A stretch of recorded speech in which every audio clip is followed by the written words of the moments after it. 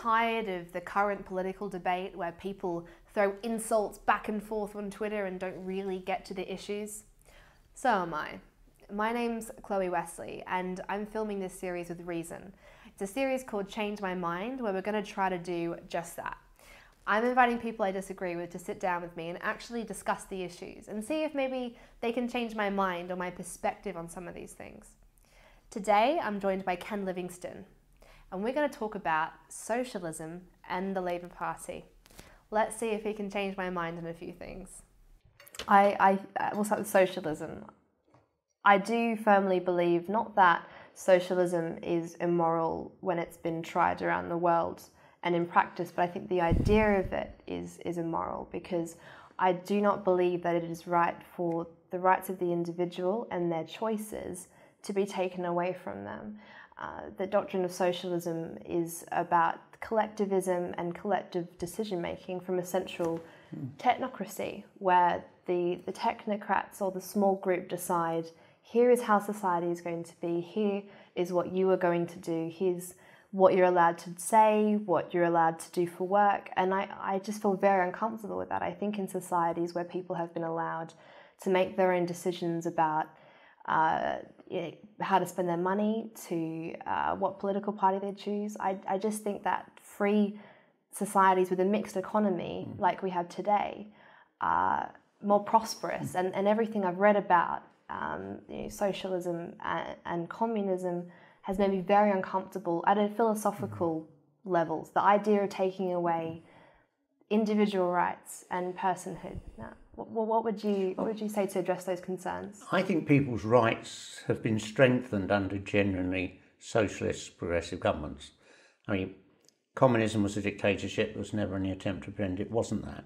But if you look at democracies, whether it's Britain or Germany or France or Brazil or whatever, when they elect what are called socialist governments, so often they're not much more than social democratic, you've always then get a wave of improving rights for people. If you've got a quite hard line, basically simply capitalist economy, and it's not being properly regulated, as we're seeing now in Britain, lives are devastated. You actually look at the surge of suicides and people sleeping on the streets and so on. People aren't better off now after these 8 years of austerity than they were, even under the very disappointing Blair Brown years. Do you think that's true though? Because all the evidence points to things like life expectancy, happiness, all of these metrics in Western societies and in Britain are on the rise. People are living more prosperous lives, partly thanks to technology and improvements to how things are done. Do you really think that life is a lot worse for the average person in this country than it was 8 years ago? Basically, every decade in Britain, life expectancy has gone up about 2.5 years, whether you had a Tory government or a Labour one. Now, over these last few years, it's slowed down. And I think many more people are taking their lives, many more people. If you're in if you haven't got a job, you're living in poverty, you're going to die a lot sooner than if you've got a decent job and, you've got a decent level of income. But employment's at a record high. More people are working now than they were before the Conservatives came into government. Do you think that the fact that more people are working is an indicator of happiness? If jobs are the way out of poverty, we have more jobs now than ever before. We have more jobs, but the vast majority are low skill, insecure, 0 hours contracts. They're not jobs people are happy with. If you actually look at the period since the Second World War, in that 30 years after the Second World War, when the agenda was sent by the Labour government in 1945 and carried on by the Tories when they got in, unemployment was considered to be it should never go above 2.5%. The Tory Prime Minister, Harold Macmillan, in his diaries, really is worried when it goes above 2.5%. Now we're being told, unemployment's only 4%, that's really good. Well, no, it's not. At the end of that Labour government in 1945 to 51, unemployment in Newcastle was down to 1%. Unemployment today is about twice the level it was. And whereas most working class men got a really good job in manufacturing, now people are in insecure and unrewarding jobs, frankly. Life is worse. That's why, as I say, we've seen a trailing off of the improvement of life expectancy. And the suicide rate has soared, particularly amongst young people, because a lot of older people have still got the job they've had for decades and they're coming up for retirement. But it's young people now coming out of school or university and just can't get a decent job. They're being ripped off by awful landlords. I mean, I didn't go to university. I just left school in 1962. Every boy got a job. And I'm coming from just south of Brixton, not a fabulously wealthy area, but every boy got a job. I didn't meet an unemployed person until I was about 29 or 30. And 12 years later, I'd got enough money to be able to buy my first home. That isn't there now. People now are really insecure. I agree with you that housing is probably one of the biggest causes of poverty, of desperation in this country, and it's probably the biggest contributor to the cost of living. And I do think that we have a high wage economy. Before Thatcher got in, we were building 150,000 to 200,000 council homes a year. She stopped it. Shamefully, Blair carried on not building them. If we'd carried on building council homes, we wouldn't have a problem. Well, I would disagree with you possibly in the solution, although you might agree with some of the things I have to say about housing, which is that I agree there aren't enough houses being built. But I don't think developers are evil, nasty, bad people. I think they make a profit from building lots of houses. At the moment, there is a huge restriction on house building in Europe because of the green belt and also because of the very strict planning regulations and the planning system in this country. Strict regulations. I mean, there we've are several been regulations. deregulated. I mean, when I came into local the regulations government, are going up. Our local council would never have allowed a property developer to build a home as small as they're building now. Here in Britain, the homes being built are the smallest in Europe. Those property developers are making the maximum profit they can. They're not providing good homes. And literally, I mean, if I think back, yes, when Thatcher got in, she started deregulating. And one of the deregulations she did led to Grenfell Tower. I mean, if you don't have regulations, corporations will rip you off. Of course we need regulations, but I think some of the regulations like height restrictions or restrictions on how many, I think there's something about windows, there's lots of different criteria that I think if you got rid of some of those restrictions, you could have more creative building. Some of the terrace homes in London, the older homes, they wouldn't currently pass the regulatory regime. But I also think it's the land that is not being available to be built on. So brown and greenbelt land should definitely be looked at to build more homes. When I ran for mayor of London in 2000, we had 32 boroughs in London. Each had their own density and height restrictions. And one of my pledges was, we'll do away with that. Every development should be judged on its merits, and therefore that's why the Shard was built.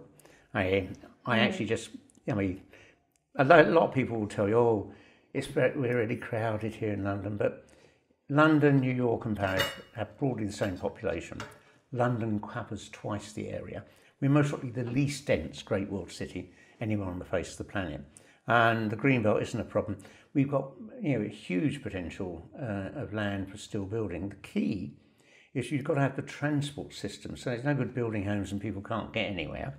And if you actually look now, Crossrail, which is the biggest rail line we've ever built in London, it opens next year, along all the sites where the new stations are, there's property development going on. People are starting planning new jobs and things like that. I mean, when I became the mayor, business was saying, if you can't sort out the transport problem, firms will be leaving London.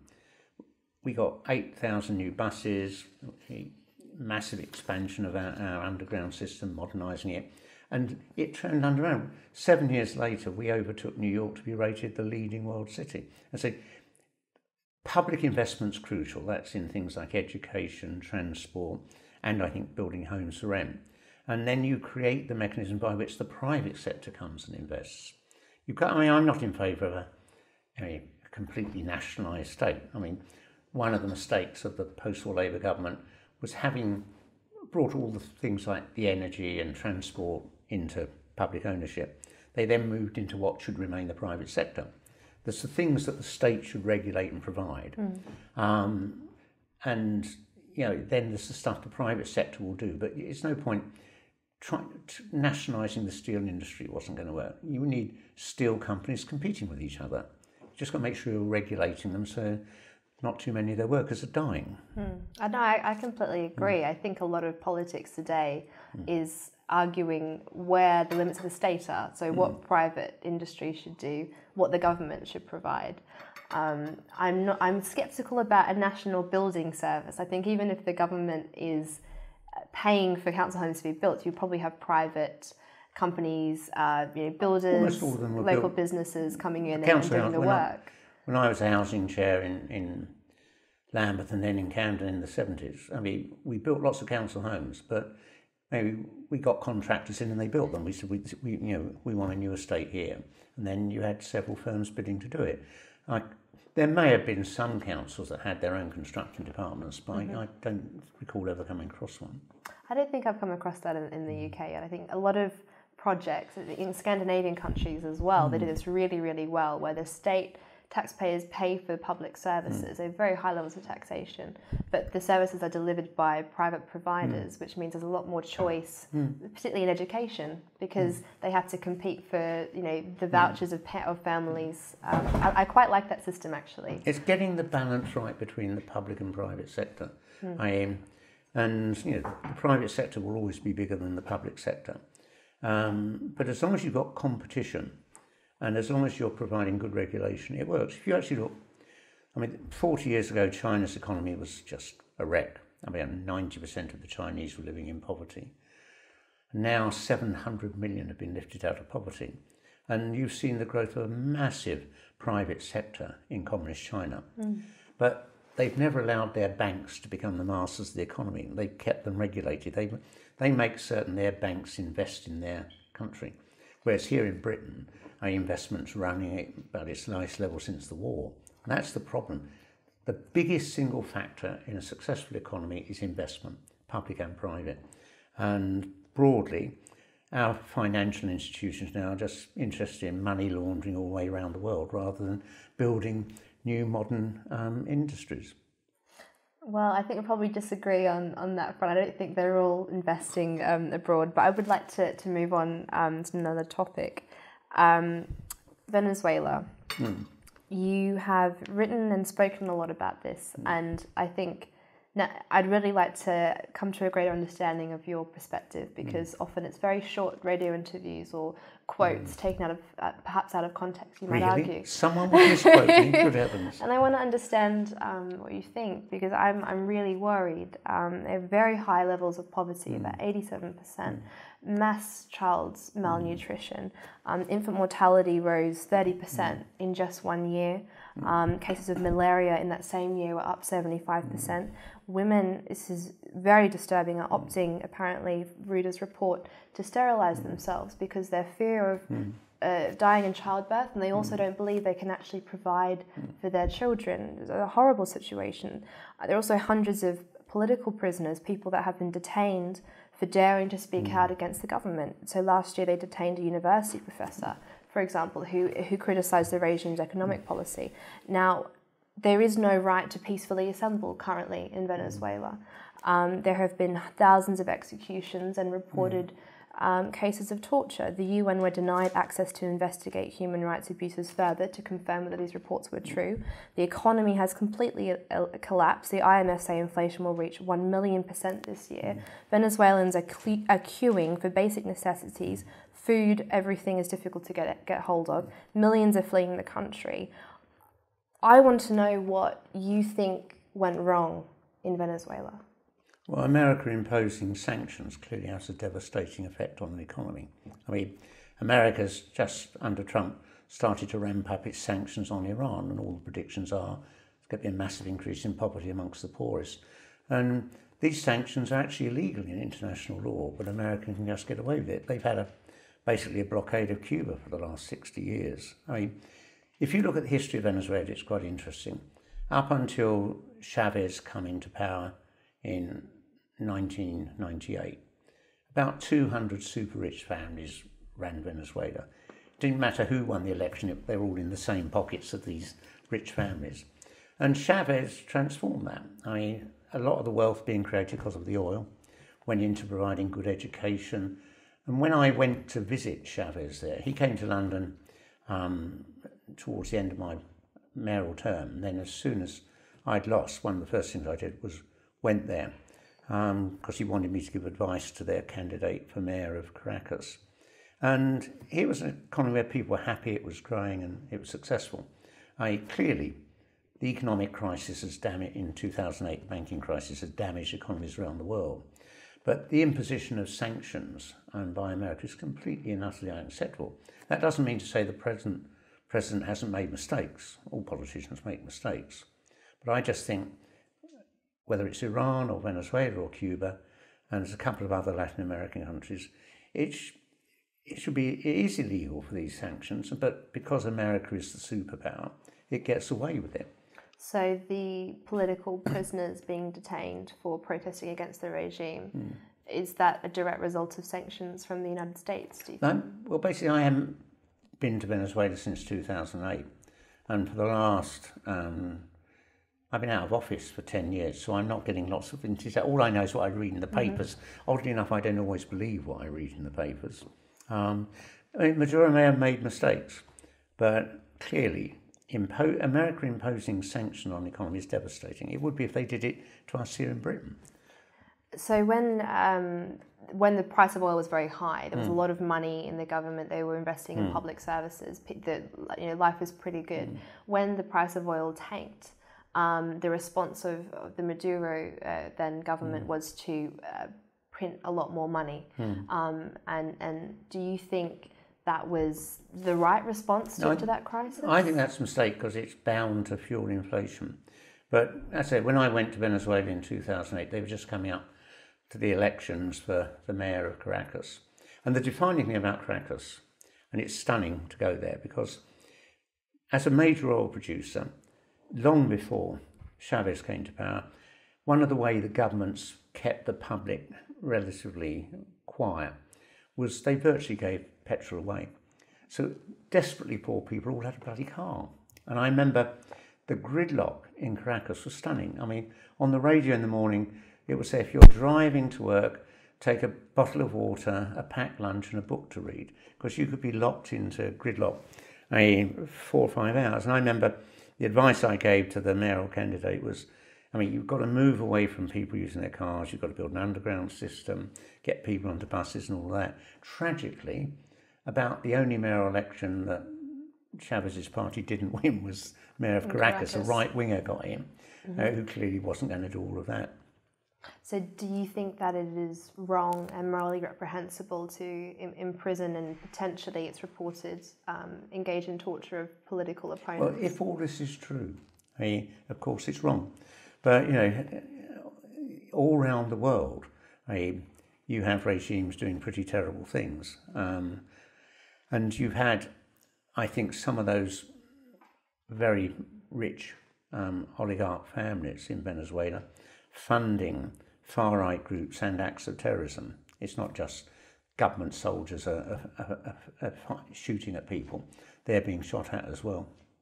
But do you not see why someone who does believe in freedom and freedom of thought and of the right of people to have their own political beliefs would feel sceptical about people that put forward socialism as an ideology? Because in nearly every, I don't know a single socialist country that has has allowed people to engage freely in ideas and to protest the regime. The ideas have to be mandatory, and that's why I think it's opposed by so many people. From the moment Chavez came to power, and still under Maduro, they have free elections all the time.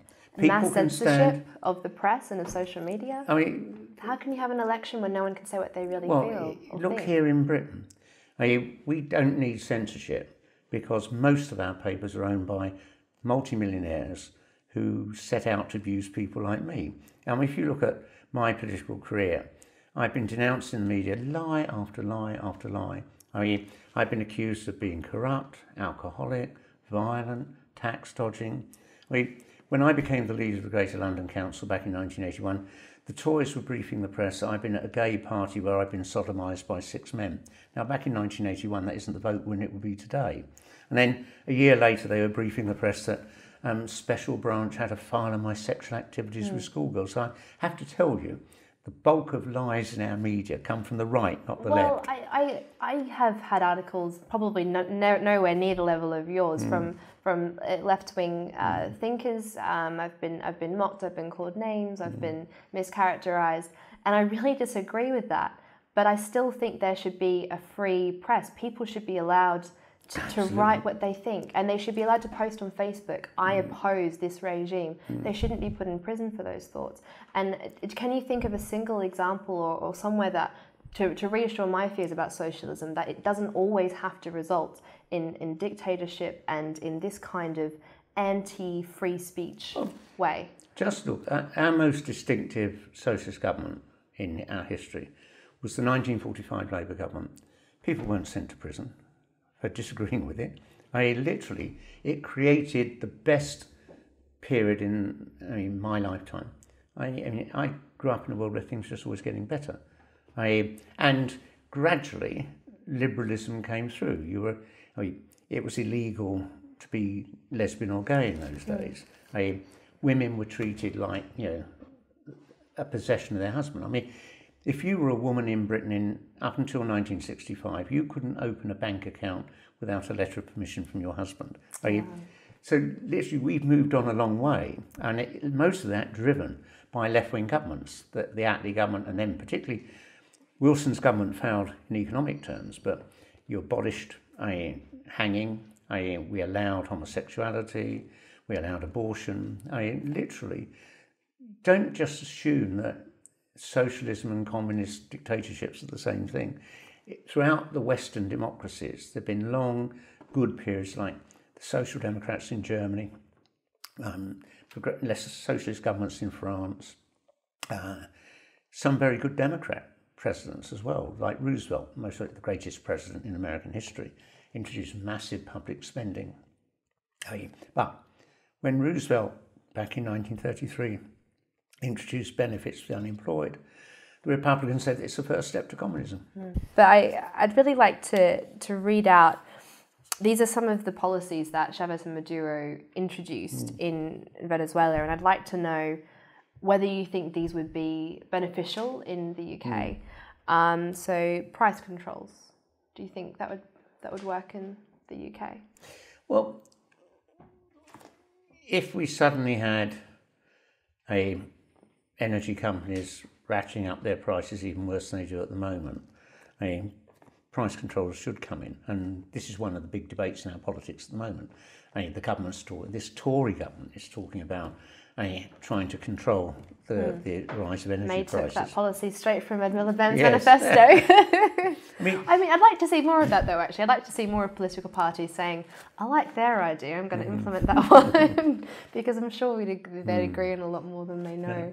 A couple of other policies. So there were lots. So one thing that I also find difficult to wrap my head around with the idea of socialism is central planning. So the idea that you can centrally plan an economy, and you made some really good points about the involvement of the private sector in making sure there's investment in an economy.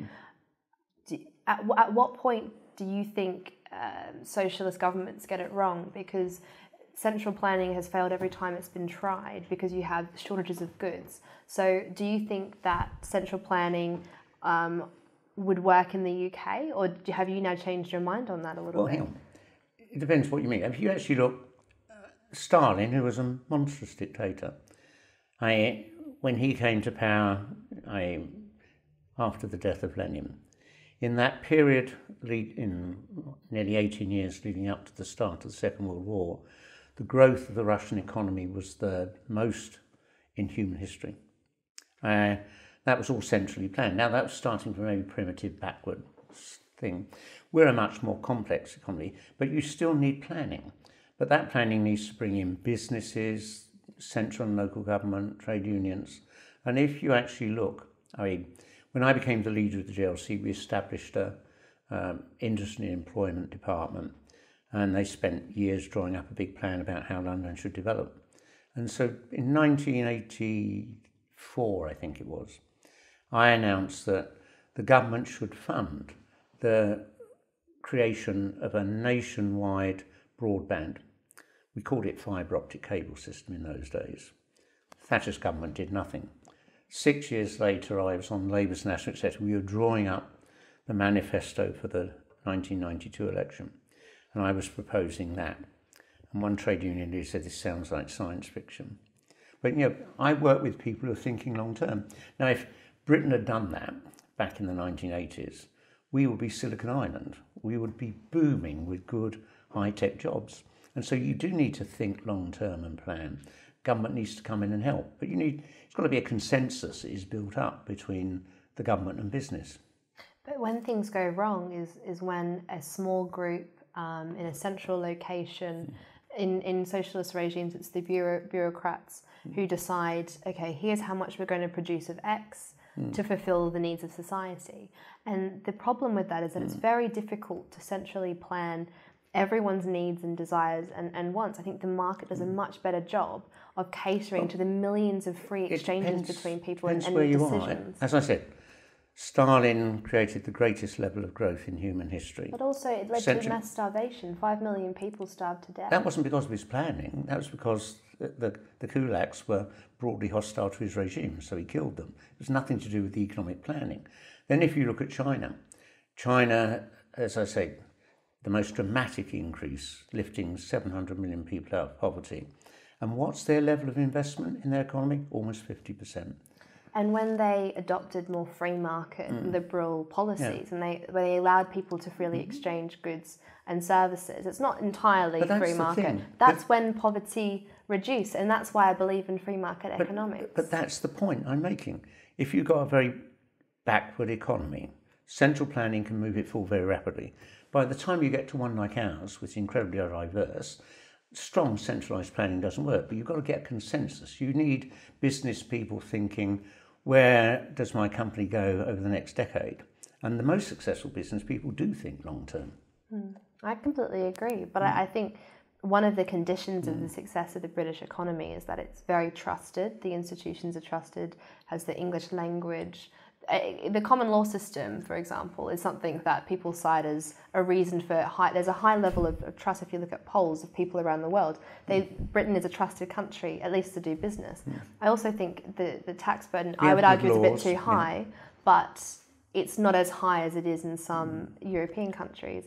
And I would fear that changing, and I would fear a very left-wing government coming in and taking away that incentive to invest and grow. You just need to look at the history of the post-war period. The 30 years after the war, when you had a Keynesian economy and when the Tories came into power, they broadly carried on with Labour's policies. We had better levels of growth and investment than we've had in the 40 years since Thatcher came to power. And, you have to ask yourself, what did Thatcher get wrong? Massively cutting on public spending and public sector investment. And you look at the government we've got now, since the Tories won under Cameron in 2010 and unleashed this wave of cuts in public spending. It hasn't created a strong growing economy. Our debt has soared. If you actually look, nearly £2 trillion. In 1945, that Labour government, because of the war, inherited a debt 250% of GDP. 30 years later, it was down to 40%. We're still seeing our debt rising under this austerity nonsense. Austerity doesn't get you out of a recession. It doesn't build a strong economy for the future. You need to get increasing investment, more people in work, an economy that's growing. You just contrast the 30 years of Keynesianism and the 40 years of neoliberalism, and the data shows you the Keynesians did better. Do you think that China was wrong then to adopt more neoliberal and pro-market policies? Neoliberalism talks about cutting taxes, but most of the cuts are for the super rich and the giant corporations. And they don't then use that money to improve investment and create new jobs. It gets laundered all around the world in all sorts of dodgy deals and so on. And you look at the banking crisis. Literally, when Roosevelt came to power, he signed into law the Glass-Steagall Act that separated your local high street bank from your dodgy investment banks. They were separate, so if the investment banks went down, they didn't take the high street banks with them. We had similar rules here. Then in 1906, 1986, Thatcher abolished those rules. And then Clinton in 1998 repealed Glass-Steagall. 10 years later, we have the worst banking crisis since the Great Depression. You need to regulate the banks. You don't need to control them, but make sure they're not doing dodgy things. Because what's happened, we had to save the banks or people would have, their savings would have just gone. It would have been catastrophic. So we've had to create, what is it, 130 billion pounds of extra money to prop up the banks. We're much better if we'd use that to create jobs for ordinary people. Well, most people would agree with you completely that there needs to be a level of regulation in most markets. Bitcoin's a very interesting one because there's a market that's currently not too regulated at all, and it's risky because you're at more risk of being taken advantage of. Whatsoever. I'm coming around. I mean, I know a lot of people have been working on me in my libertarian views, and I do think some regulation is really necessary, especially to protect people from things like fraud and being lied to. I think that's a very important thing, but not to the extent that you make it too difficult to start a business, or the hassle can't outweigh the benefit of starting a business, which is why I worry about very high levels of taxation, particularly on smaller businesses that are trying to compete. But why would they, if when they do compete, 60% of their profits taken away? Jeremy Corbyn and me have been on the same side politically for 45 years. When I was leader of the GLC, when I was Mayor of London, we provided financial assistance to help new firms get off the ground. We did that particularly high tech as well. A good socialist government works with the private sector to create new jobs, particularly ones that are going to increase your exports and good high-skilled jobs that give people a decent quality of life and a pension when they retire, not working 0-hours contracts and just being able to pay off your rent. Well, those jobs aren't created by the government at all. They're created by businesses, and when they do have are allowed to keep enough of their profit to invest back into their business, that's when they can afford to hire people, which is why I'm very concerned about rhetoric in Corbyn and McDonnell's manifesto about increasing taxes on the corporations. Corporations are businesses run by people. And so it's this idea that you're taxing an entity and you're not taxing people. You're still taxing people. And that goes to a high level of taxation. What you're saying is they're not going to spend it as well as the government, okay? The government's going to spend it really well on nice things, and you would spend it on, yachts and nasty things. But I think most companies, when they have a profit, they invest back into their company, and then they can afford to employ more people, and that's the route out of poverty. You must be delighted that Donald Trump slashed corporation tax when he got in. What's been the result? The debt of America has gone up by $1 trillion. That's an issue. That is an issue. That is something that not a lot of people are talking about. But also, over 700 companies have documented either bonuses, pay rises for their staff, and further investment into their business. And I think that's a really good thing. Who's got the biggest bonus? The chief executive who's wandering around with millions and things like that. Literally, inequality. Between 1945 and Thatcher coming to power, inequality in Britain was halved. Now it's more than doubled. We are as unequal today as we were in 1914. That doesn't create a better society and world. Well, literally, if more money, if giant corporations and the super rich are paying a fair share of tax, that money effectively goes into the pockets of the middle class and the working class. They spend it. If it stays in the pockets of the super rich, they don't. They have it in all sorts of dodgy deals. On some tiny island in the Caribbean or something. Well, I think they wouldn't have the same incentive to avoid the tax or to put their money offshore if it was low enough, and also the tax system was simpler. So one thing I'm interested to hear your views on is tax simplification, because I think at the moment the tax code is very, very complicated. If you compare it to somewhere like Hong Kong, for example, or Singapore, it's very, very complicated, and there are lots of loopholes that teams of accountants can find to get the break to get their clients off paying tax essentially, and it's entirely legal. And so a lot of politicians talk about tax avoidance and making the companies pay their fair share, but if you made it a really simple system, there wouldn't be anywhere to hide. You wouldn't be able to have the larger corporations wouldn't have that unfair advantage over the smaller businesses who, of course, can't afford the accountants to find all the rules. So do you think the tax code is simplification? When Thatcher and Reagan came to power, They made massive changes which allowed, this vast increase in accountants laundering money all around the world, avoiding paying tax. And the simple fact is, back in that 30 years after the Second World War, both in Britain and America, corporation tax and tax on the rich were, under the Republican President Eisenhower in the 1950s, the top rate of tax on individuals was 90%. Here in Britain it was 98%. But our economies were growing stronger and we were getting more investment. Those firms, although they were paying more tax, were also investing more. Now, we've cut taxes on corporations. They're investing less in their firms than they used to before. Do you think they line their own pockets? Cutting tax on corporations resulted in more or less revenue for the government?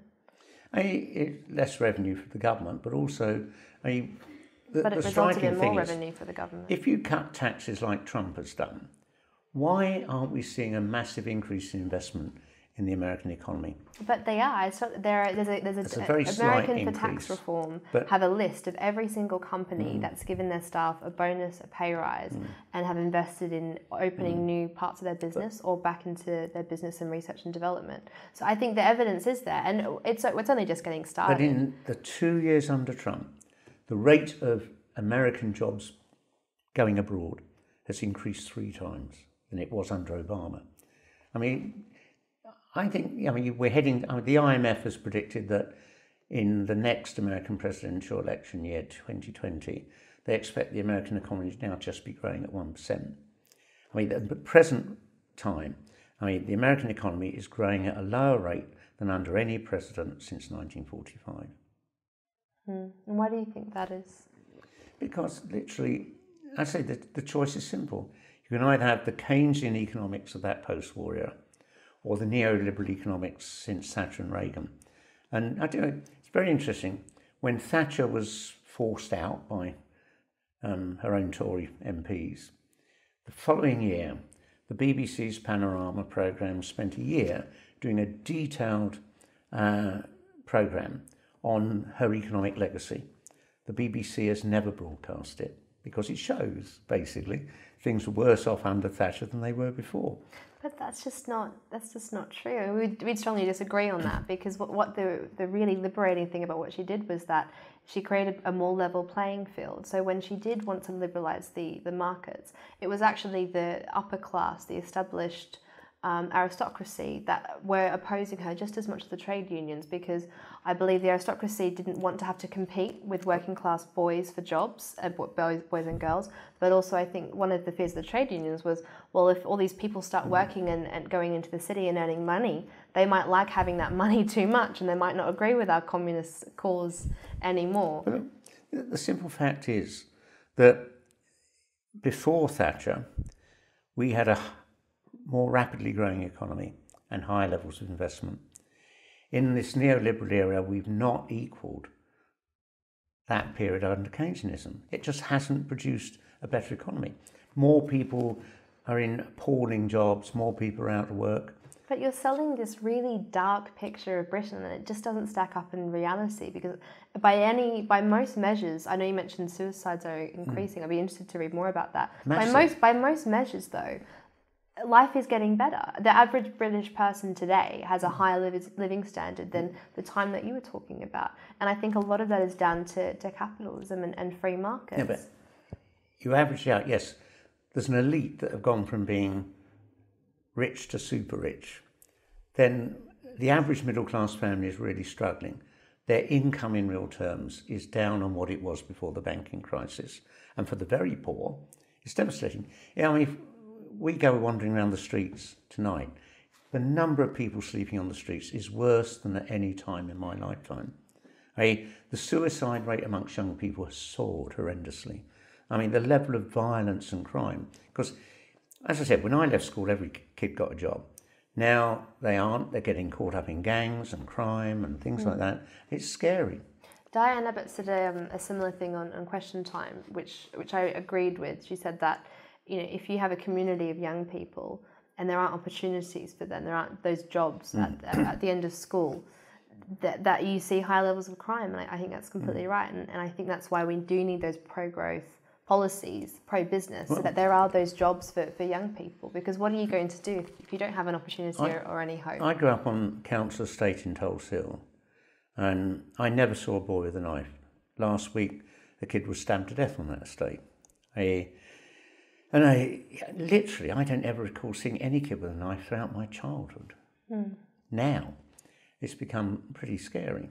I mean, we are definitely in a worse world than the one I grew up. I grew up in a world where everything got better all the time. We're optimistic about the future. People aren't. That's why they voted for Trump. They're angry.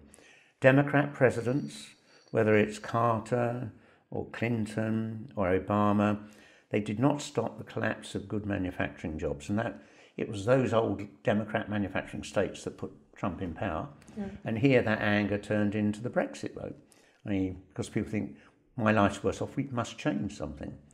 And if you get someone like Jeremy Corbyn, who clearly is offering a better way of life, I mean, you get the biggest increase in the Labour vote since 1945. I mean, it's amazing. Everyone assumed Labour was going to be devastated at that election. We came within 2% of overtaking the Tories. It was very surprising. Well, if Bernie Sanders had got the Democrat nomination rather than Hillary Clinton, Sanders would have won, because he was connecting with working class people who were angry. Hillary Clinton was just seen as part of the establishment. And I mean, I remember on the night Obama won, tears ran down my face, because I thought, for the first time since the assassination of Robert Kennedy, we got the chance of a president who's going to transform things. What I didn't know was, the moment he got the Democrat nomination, he was straight off to Wall Street to assure them he wasn't going to change their way of life. I think there's lots been written about the Brexit vote, and it was for this reason or that reason. I'm open to the possibility that actually people looked at the European Union and decided, you know what, we're better off not in this club. I don't think it was about economics. I think people heard the arguments about economics, but I think it was an instinct that actually Britain should be, my national government should be making decisions about my tax policy and immigration and everything, not a kind of supranational organisation. I think the Brexit vote, it's very easy to say it's just because people were disenfranchised. I think that had a big part to play. But I think people also heard the arguments and made a decision about the EU. I think the driving force in the Brexit vote was immigration. And people saying, these immigrants come here, they take our jobs, they take our homes. But the truth is, Labour and Tory governments for 40 years have not invested in making more homes. They haven't created good jobs in manufacturing. When Thatcher came to power, I think we had about 8 million jobs in manufacturing. Now it's down to 2 million. And so people are angry. I don't think they were particularly caught up about the nature of the bureaucracy of the EU. They just thought the EU allowed all this to happen. But the simple fact is, over half of the immigrants who come here don't come from the EU. So and one of them from outside the EU. The Tory government could have completely clamped down on that over these last 8 years, but they haven't. Why? Because 70% of the immigrants who come here come with a degree, and it boosts the economy. There are more immigrants in London than anywhere else in Britain, and London is the only region in Europe that equals American levels of productivity and competitiveness. It's because immigrants aren't our problem. It's the failure of governments to actually create good job opportunities and homes. No, I think it's completely sensible to say that a national government accountable to people should be in control of these policies and making decisions about these policies on lots of areas. I think if the EU had stayed as a trading bloc, we wouldn't have had that referendum. It was the increase of the political nature of the EU. But there's good things. I mean, EU regulations say that people have got to have 4 weeks holiday a year.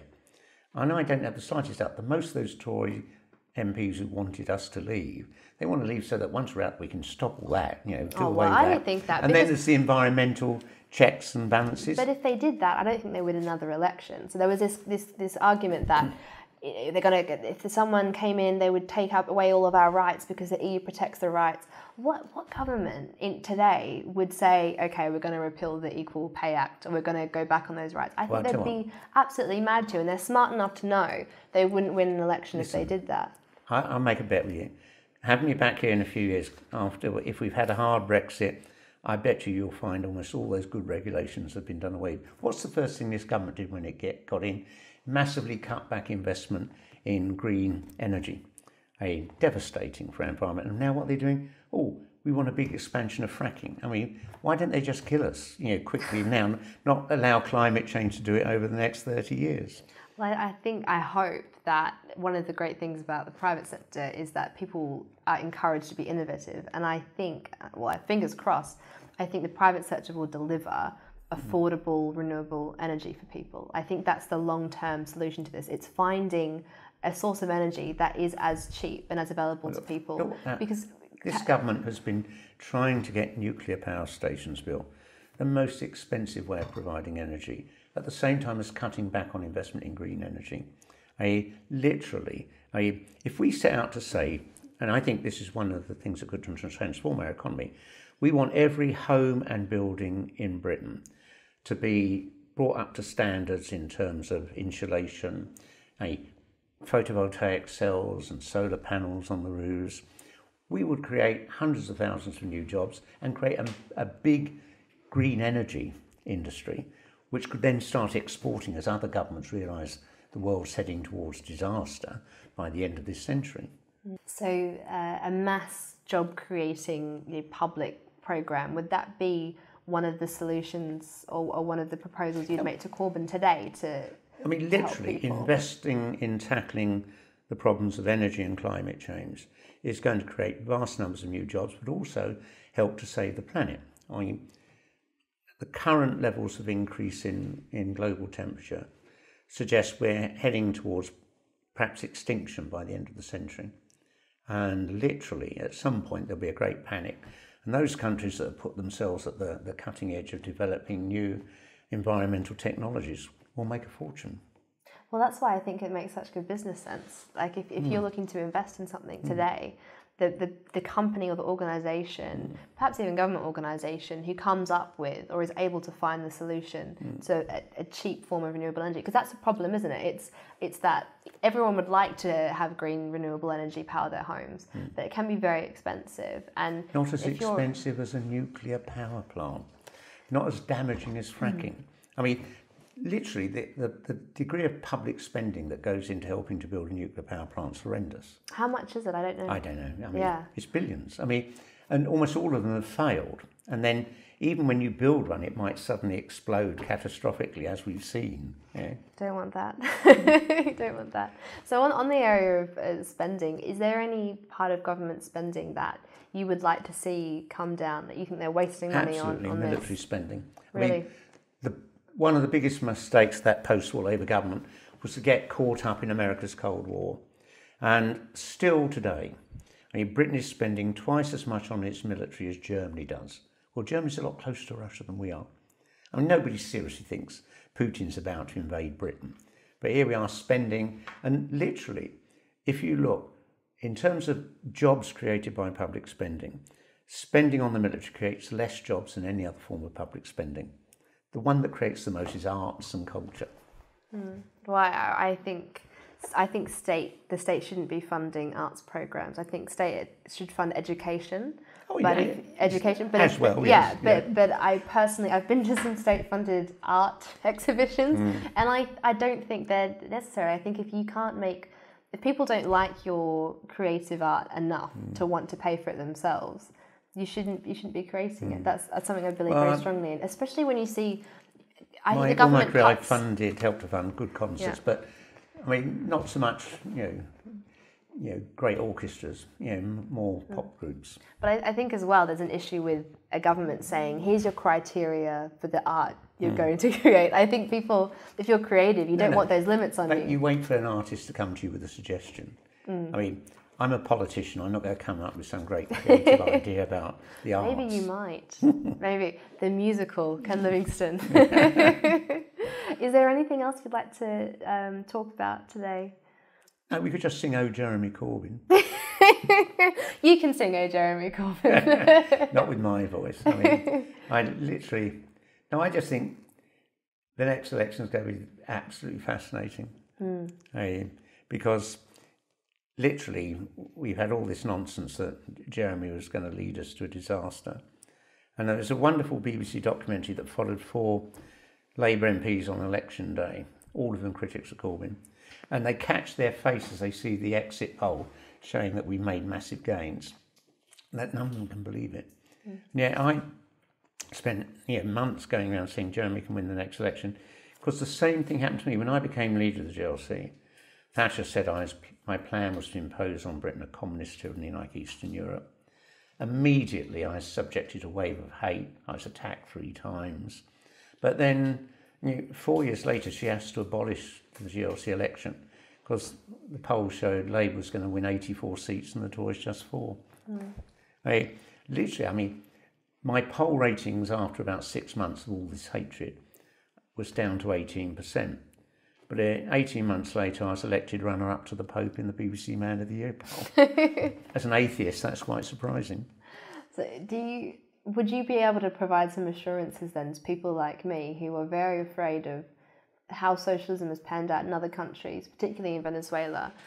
Do you think, please, I'd like to know, do you really think that Jeremy Corbyn would, as he threatens to do, clamp down on the press and on free speech? Would he clamp down on the press? Well, he did that video where he said change is coming, and it was a direct threat to newspapers who were writing articles about him being a spy or something. Yeah. And he said, he said change is coming. What is that change? Is it like Maduro's regime? But this is what's so appalling about our media.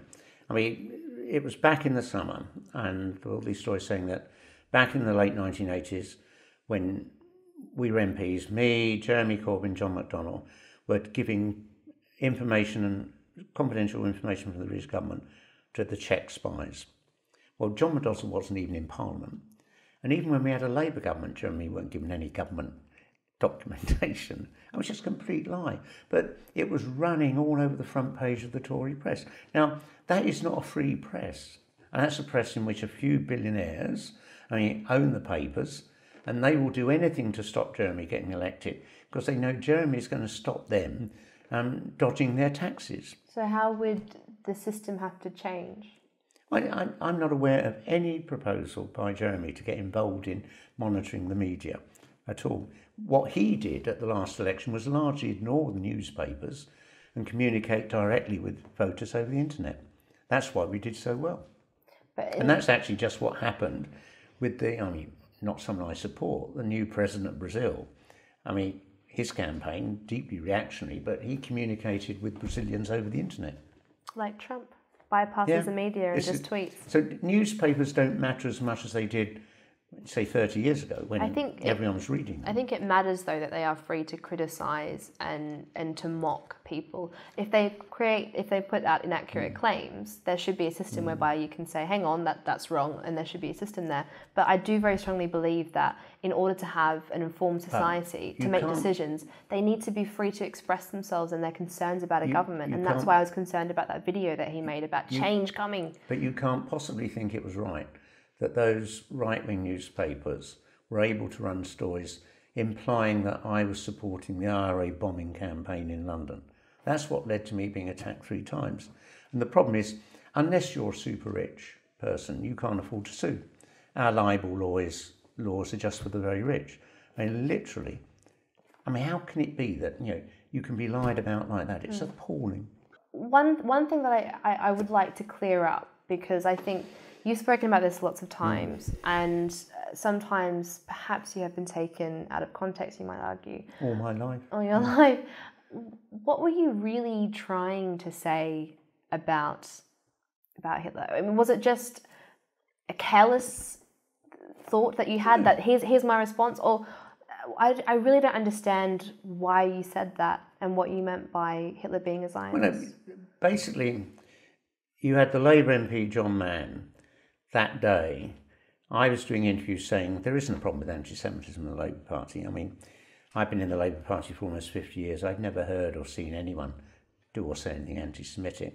And actually, at that day, 80 Jewish Labour Party members published a letter in The Guardian saying that none of them had ever heard anything anti-Semitic in all their hundreds of years in the party. Because if you're a bigot, you're not going to join the Labour Party. Well, I think there are plenty of bigots on all sides of politics, and there have been several cases of anti-Semitism in the Labour Party. No, there aren't. we've just seen the party has produced this big report on, it's gone on the internet. It's found that 47 Labour Party members have tweeted something anti-Semitic. That's 1 out of every 10,000. And I was simply, saying that this is a diversion to try and undermine Jeremy. And I was asked the question, is what Hitler did legal? And I simply said, well, look, there were two phases to Hitler. In the 1930s, he supported the German Zionist movement, and then he went mad and killed 6 million Jews. But then 3 hours later, after that, no journalist took this up with me, because you only have to go on the Holocaust Memorial website in Jerusalem, and one of the papers you can download is about the deal that Hitler did with the German Zionists. But then you have a Labour MP screaming in my face that I'm a Nazi apologist, and then going on television saying I said Hitler was a Zionist. Well, how can anyone say a man who loathed Jews all his life was a Zionist? And it's damning indictment of our media that not a single journalist asked what I'd actually said. It was all just, will you apologise? Would you apologise? But do you accept that it might have been careless, given that the weight of emotion about that name and also about what he did? No. Was it just? Did you just not think about it? No. Because it's a historical fact. I mean, if I say that the Normans invaded Britain in 1066, people aren't going to go mad about that. And literally in the 2 weeks after my suspension by the bureaucracy, Jeremy had no say in that. Somewhere between 30 or 40 people came up to me on the street saying, I'm Jewish, I know what you said is true, don't give in. One woman said, don't these MPs read the history? Or clearly they don't. The German Zionists and the Nazis loathed each other, but they had one thing in common. The German Zionists wanted Germany's Jews to go and live in Palestine, and Hitler wanted Germany's Jews to leave. So that's the deal they did. And it wasn't just that. I mean, Eichmann was taken on a tour of Jewish settlements in Palestine as a way of saying thank you, because he started selling the Haganah Mauser pistols, which were then not just used to kill Arabs, but British troops. I'm saying, do you think maybe... You had 6 years of collaboration between the Nazi government and the German Zionists. I say, not because they liked each other, but they had a shared objective. So you said that Hitler was supporting Zionists and allied with them, but it sounded like you were saying he was a Zionist himself, he was supporting Zionism. Don't you think that was a really careless thing to say in that way, especially because lots of anti-Semites actually do make that comparison between Jewish people and the Nazis? Let me give you one answer. When Hitler came to power, 23 German Zionists sent him a letter saying, we support your proposals. We believe it's right that you should keep the racial purity of Germans. We want the same for Jews. So there was a lot in common. But back in those days, that sort of attitude was predominant all over the world. I really fail to accept your assertion that there is no problem with anti-Semitism in the Labour Party. I mean, do you really not see what is happening and feel hurt and alarmed and saddened for the Jewish community, that they feel that the Labour Party doesn't welcome them and is a home for anti-Semites? Well, as I say, the Labour Party spent 2 years poring over all the stuff their people tweet. They found 47 who tweeted something anti-Semitic. That's 1 out of 10,000. That's why, in all my time in Labour, I've only ever heard one racist comment. That was a white man back in 1970 saying, if blacks want to be a part of Britain, they shouldn't be singing Young, Gifted and Black. Now, that's the only racist thing I've ever heard. The trouble is, the media are screaming these headlines about anti-Semitism. But then you say, what are the examples, please? There are several examples. The 8 years I was Mayor of London, anti-Semitic incidents went down 50%. Then under Boris Johnson, the Tory mayor, they more than doubled. Why? Because when I was mayor, I worked with the Jewish community. We put on Jewish events open to all Londoners, just as I did with Muslims and Hindus. My job as mayor was to encourage tolerance between the different faiths, the different races in the city.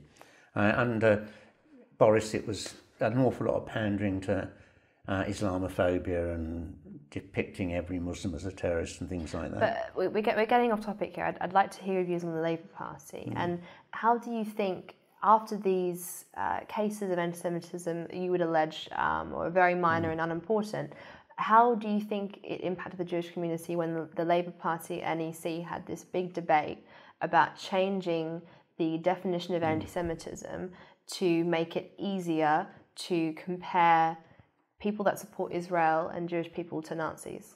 No one's ever suggested that we should allow people to compare Israel to the Nazis. I mean, the debate was, should people be able to criticise the policies of Israel towards the Palestinians? Absolutely. And that's all it's ever been about. And the simple fact is that Jeremy agreed to accept that definition. But since then, 2 rabbis in London have alleged that the Vice President of the Board of Deputies of British Jews has said something anti-Semitic. What was it?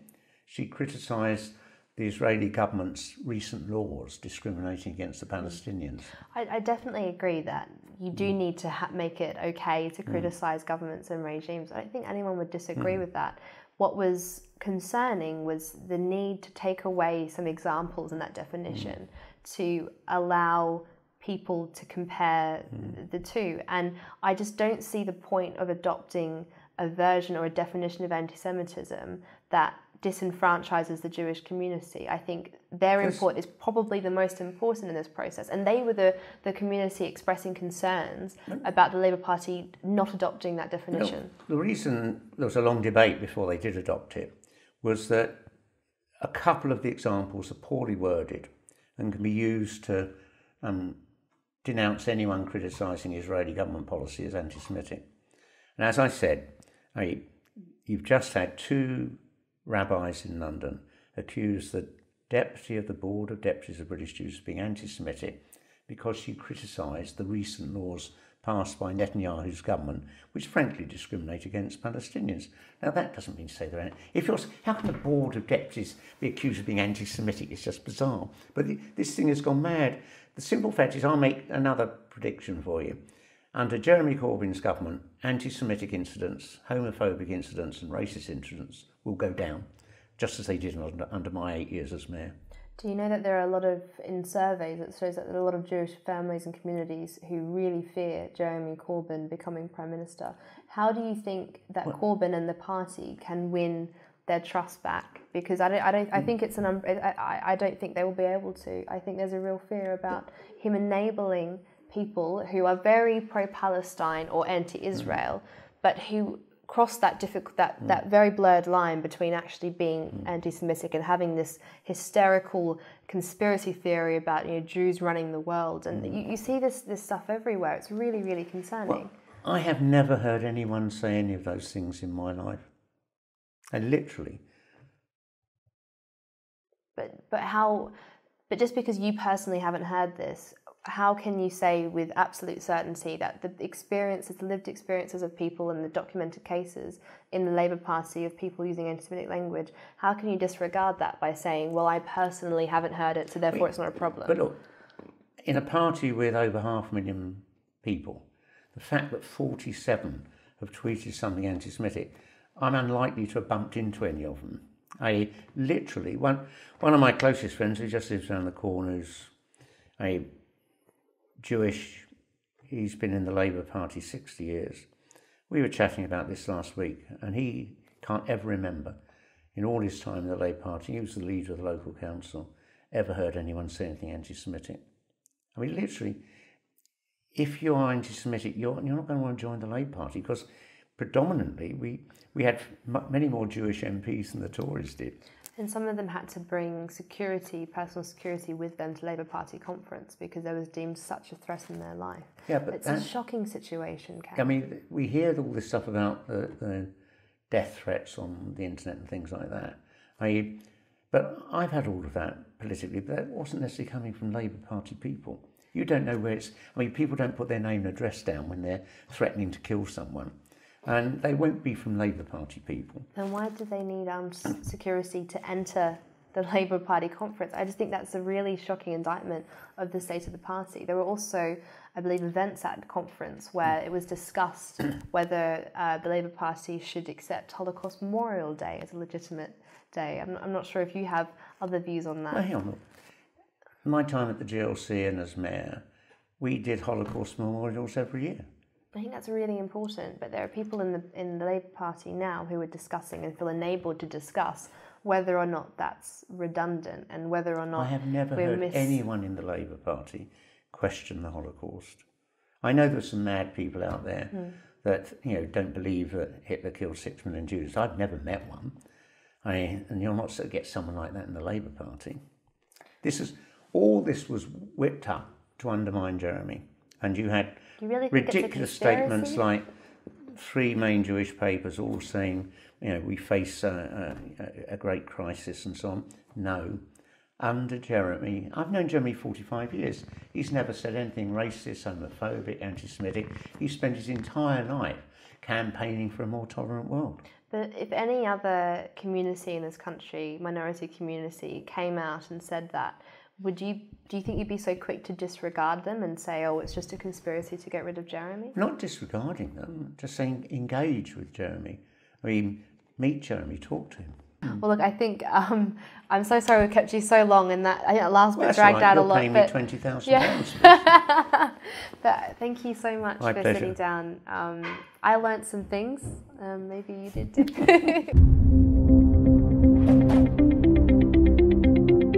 To stay up to date with Reason, click subscribe here if you're on YouTube and press the alarm bell. And if you're on Facebook, hit the like button and under following, click see first. Please help Reason to grow as a movement by making a donation to us.